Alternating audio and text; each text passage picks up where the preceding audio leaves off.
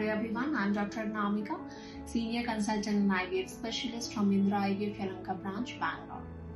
Today we will discuss about the laser-assisted hatching.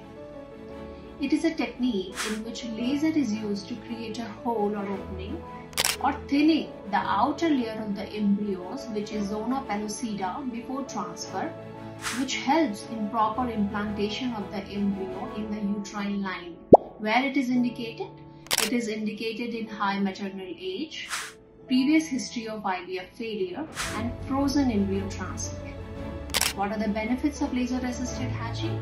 It increases the implantation success rate and ultimately pregnancy success rate. Thank you.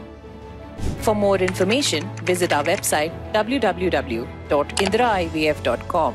Keep following us and leave your fertility-related questions in the comments below and get answers from Indira IVF doctors.